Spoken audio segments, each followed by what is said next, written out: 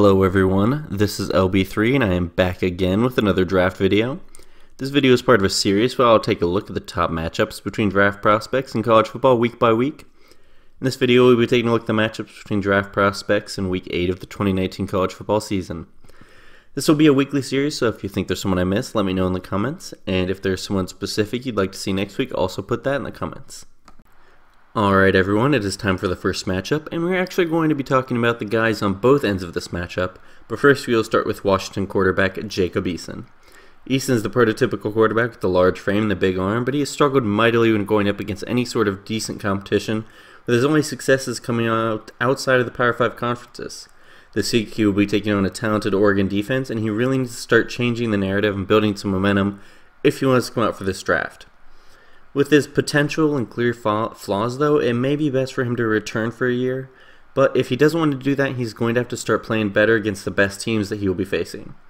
Eason has all of the intangibles, but with it being clear growth is needed, and this being a talented quarterback class at the top, his best bet may be returning to school and performing and growing for another year. After that, let's not build up too much tension and instead just go directly into the other side of this matchup, which is of course Justin Herbert versus the Washington defense. Herbert has had a much better year than his 2018 season, but there's still clear room for improvement. With a tough matchup against a talented Washington team, the Oregon coaches may want to keep Herbert on a leash with a conservative game plan like they did against Auburn. However, that didn't work there, and here there's no reason to try and hold back a quarterback as talented as Herbert. Herbert has throughout his career performed best when the coaching staff opens up the offense and the playbook and allows Herbert to slay it. Herbert will also be without one of his top targets, with tight end Jacob Breeland out for the remainder of the year, so it'll be interesting to see how he deals with that as well.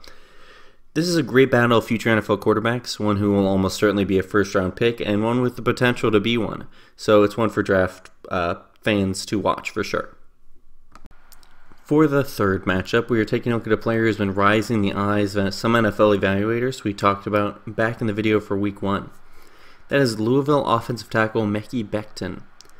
As we talked about, Becton is a mammoth of a man who slimmed down in the offseason to try and work on his technique and lateral agility. Becton is showing good strides, even in a talented offensive tackle class. He's definitely a riser. Guys who are as big as Becton, who can move even as well as he can, are rare, so seeing growth from Becton was exactly what we wanted, as it shows that he can grow and can continue to do so when he gets to the NFL and has NFL coaching. This week he has a matchup against that very talented Clemson pass rush, and he will certainly start to get more national notice with a standout game against them. The fourth matchup we're taking a look at is a player who we have talked about before, but who didn't really shine in the matchup we highlighted him for last time, although we can hardly blame him as he was facing the top run defense in the country. We're talking about Eno Benjamin, the Arizona State running back, who's now going to be facing off against Utah, who has a lot of defensive talent, but especially one of the better nose tackles in the coming draft class in the massive 6'5", 340-pound Leki Fotu. So obviously this is a two-sided watch where we want to see who is winning this battle. Benjamin is a bit of a powerful plotter power back, not really a break it outside kind of guy, so the two should face off plenty, and it will be exciting seeing if Benjamin is able to push a pile that Fotu is part of, or if Benjamin will be met at the line and stop more often than not. Benjamin is an up and down player, so it would be nice to see him perform well against the guy who's going to be playing in the NFL. The fifth and final matchup we will be taking a look at is the only player that we have not highlighted in another video before this one, and it is Penn State edge Yetur Gross-Matos. He will be going up against a solid line at Michigan with a couple of potential NFL prospects, even if it doesn't have any studs.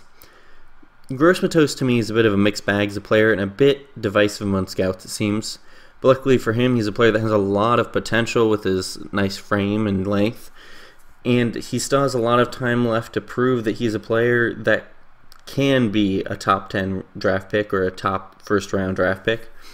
Along with the fact that he's putting up good numbers with 5 sacks in 5 games so far this year and 8 tackles for loss. Gross-Matos still has other matchups left worth keeping an eye on, but this is a good first step for him to continue his growth in the eyes of NFL scouts.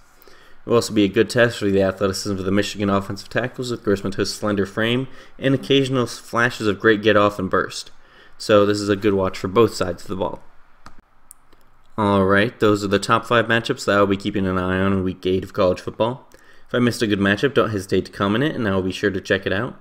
I will be doing these videos weekly throughout the season, so if there are any matchups you definitely want me to highlight in week 9, don't hesitate to comment those either. I always love to hear feedback and have some good draft conversations. If you like this video, then definitely subscribe, as I will have a lot more draft content coming to this channel throughout the college football season, and then after that all the way up until the draft. This has been LB3. I hope you enjoyed and learned something new. Peace.